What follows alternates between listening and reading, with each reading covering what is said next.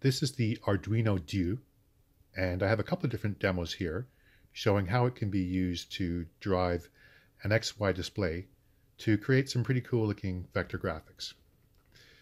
The nice thing about the Due is that it actually doesn't require any additional hardware in order to do this. It has two 12-bit DAC outputs, which can be used to directly connect to an analog or digital scope in XY mode. In this case, I actually have both connected here, which we'll get back to in a second. The only additional hardware, other than the scope probes hanging off there, is the receiver for a PS2 wireless controller, which is used to control some of the demos. But as far as the graphics itself goes, no additional hardware is required.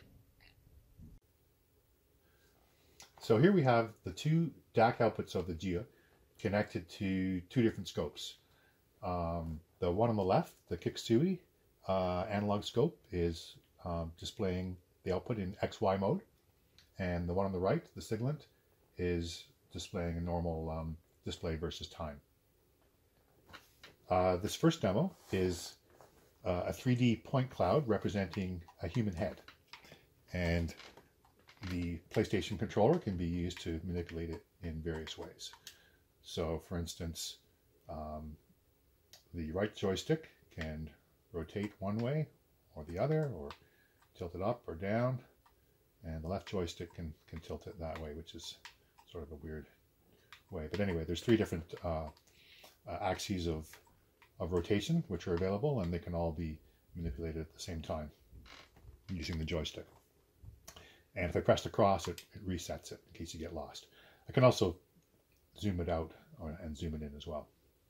And again, reset all the parameters. So everything you see here is happening in real time. This particular data set has, I think, 742 points, and all of this manipulation is happening in real time. The Due actually uses a 32-bit RISC processor running at 84 meg. It's actually pretty fast, so it has no problem doing this. I guess there's each frame requires six trig functions, the sine and cos of each of the three angles of rotation. But then every point requires a matrix operation in order to rotate it to the required position, and then project it as a perspective. I've done a few projects in the past using the Uno and other Arduinos based on the AVR core, and in general, this one's actually about 10 times faster. The same code running on this processor is about 10 times faster. Plus, it has a lot more RAM and ROM. So, for this kind of experimentation, the Due is a nice platform to play with.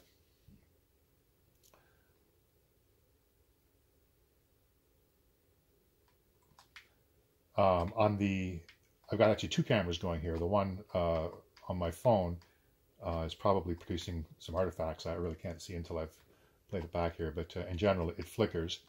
But I've modified the code here to actually sync the display to 30 Hertz.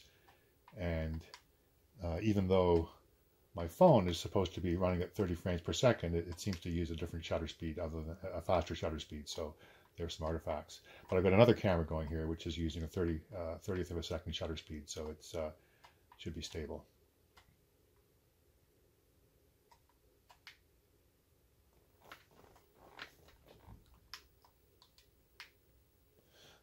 One of the cool things about this, the fact that there's like all of the dots in front and behind are visible, so there's no hidden line or hidden dot removal.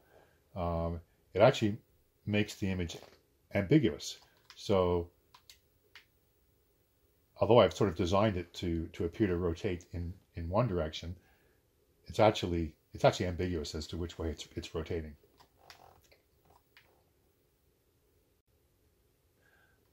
I started with the point cloud demo first because it was actually the easiest to code. And in fact, the demos I'm going to show you are kind of in the order that I developed them. But drawing a single point or in this case 742 of them, is actually much easier than than drawing lines or other objects.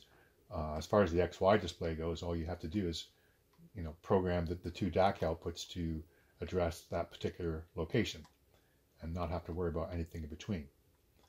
But in the subsequent demos, I'll show you some further improvements.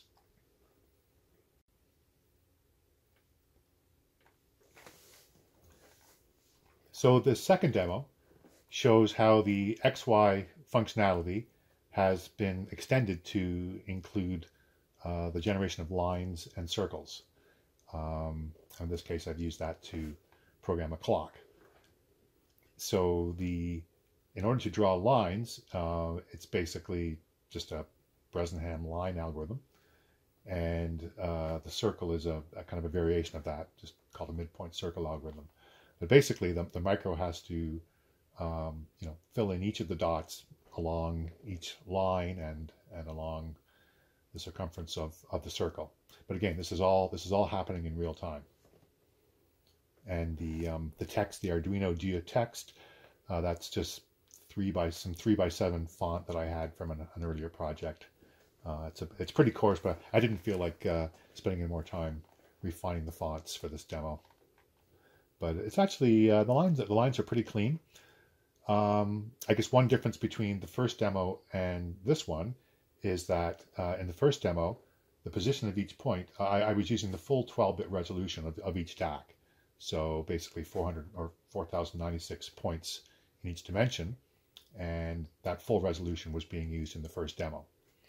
In this demo, because of the need to fill in the points along the lines and the circle, if I used the full resolution, there would be too many points. It would be too much work for the processor.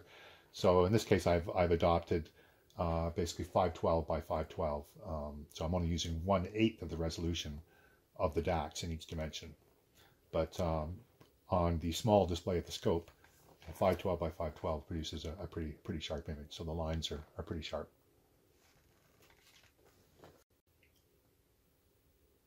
So in this third demo, I'm combining the processing 3D points from the first demo with the generation of lines from the second demo to basically produce a wireframe type image, which again can be manipulated using the joystick.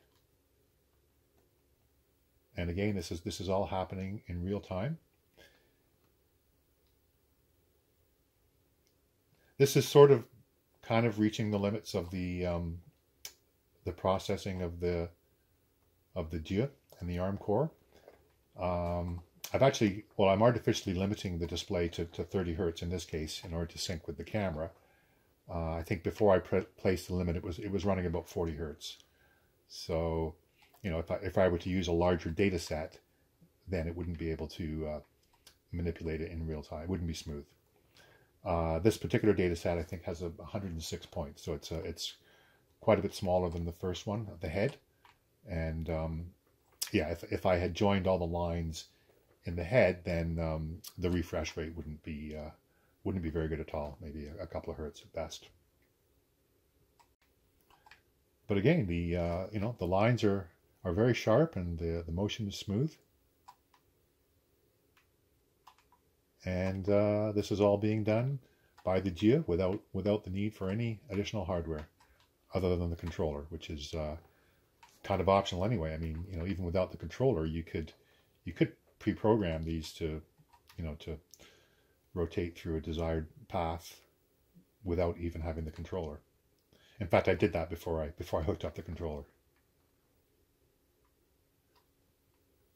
So anyway, if you're looking for a platform to experiment with either this type of XY display programming or really anything high performance, the Arduino Due is a pretty great platform.